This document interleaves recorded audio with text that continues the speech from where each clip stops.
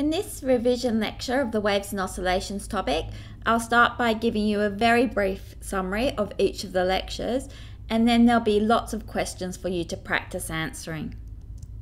In Lecture 1, we looked at simple harmonic motion. It's a type of periodic motion where the force is proportional to the distance from the equilibrium position and directed towards the equilibrium position. We saw that xt is equal to a cos omega t plus phi is a solution to this problem. For a spring and a mass, we showed that omega is equal to root k on m, and omega is just the normal meaning, the angular frequency, 2 pi f. We also considered the energy for simple harmonic motion. We said the total energy was a half Ka squared, and this was equal to the kinetic energy and the potential energy stored in the spring at any point in time. In Lecture 2, we saw that the projection of constant circular motion onto an x or y axis undergoes simple harmonic motion. We used simple harmonic motion to derive the formula for the period of a pendulum. We also use simple harmonic motion to derive the formula for a physical pendulum, which is one which is pivoting about a point. We said that in reality the simple harmonic motion is usually damped, and so we usually get damped oscillations like this, where the amplitude drops off with time. If we have an awful lot of damping, then we don't end up with any of these oscillations. The critical damping is the lowest point at which the oscillations completely disappear. We also saw resonance. We saw that if we apply a force with a frequency equal to the natural frequency of the system, then it's possible to get resonance, and the amplitude of the motion can get very high. If there's no damping, theoretically it would be possible for the amplitude to go to infinity, though in reality this doesn't happen. Damping decreases the amplitude of the motion. In Lecture 3, we met the wave equation. Y of xt is equal to a sine kx minus omega t plus phi. Y of xt describes the motion of the particles, so this is a transverse wave as the particles are moving perpendicular to the direction the wave is travelling. K is the wave number, 2 pi on lambda. Omega is the angular frequency, 2 pi f. If kx and omega t have opposite signs, then the wave is travelling to the right. If kx and omega t have the same sign, then the wave is travelling to the left in the negative direction.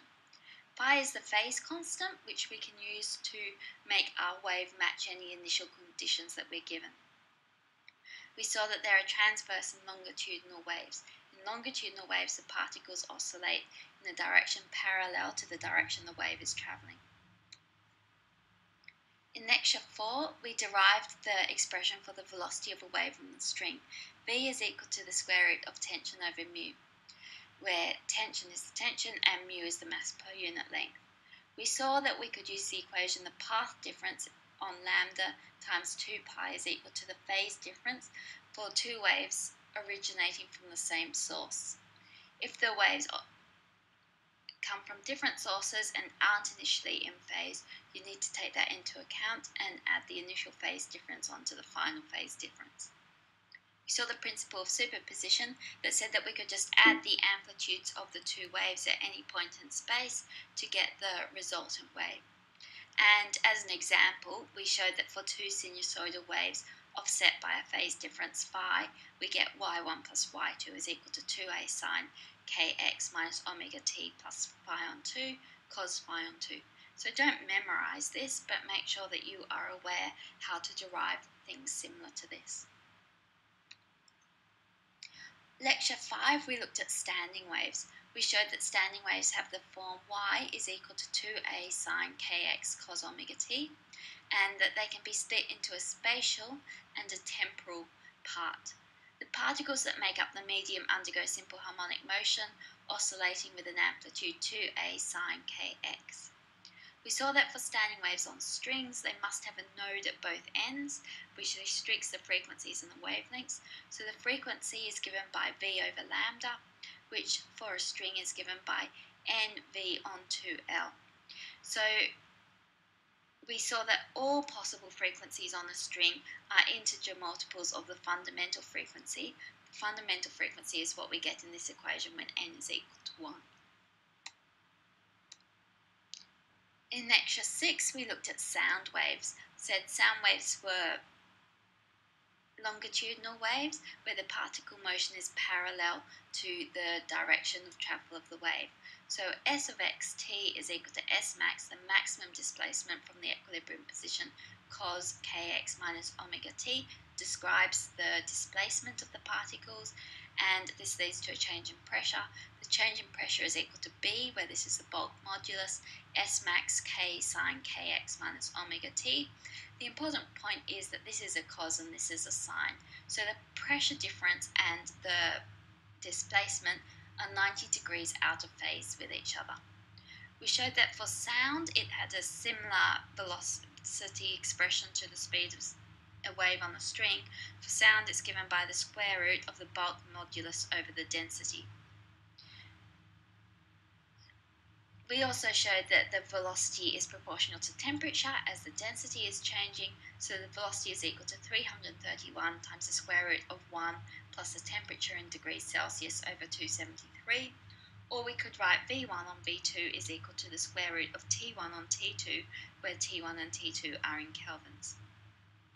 So the average power carried by a sound wave is given by a half rho, this is the density, v the velocity, omega squared the angular frequency, a the surface area, s squared max the maximum displacement from equilibrium, and we saw that intensity is given by power over area. So generally with sound waves, they're spreading out equally in all directions, and so the area is generally the surface area of a sphere, 4 pi r squared.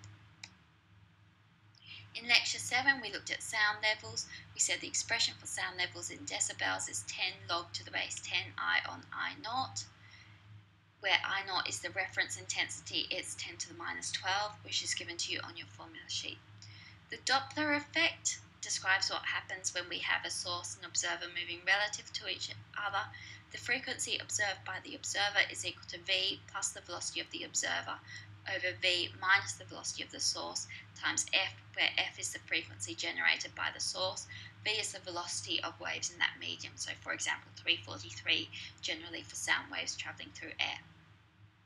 We saw that when a source started to move faster than waves could travel in that medium, then we got shock waves generated, and sine theta, the angle or half the angle that the shock waves make, is given by v over vs, where v is the velocity of waves in that medium and vs is the velocity of the source. The Mach number is equal to vs on v. Finally, in lecture 8, we looked at air columns. We saw that for an air column closed at one end, we had to have a node at that end, so that restricted our allowed frequencies. For a column which is open at both ends, we need to have an antinode at both ends, which once again restricts our frequencies.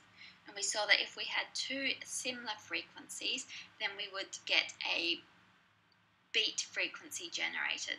And in this case, the beat frequency is equal to F1 minus F2.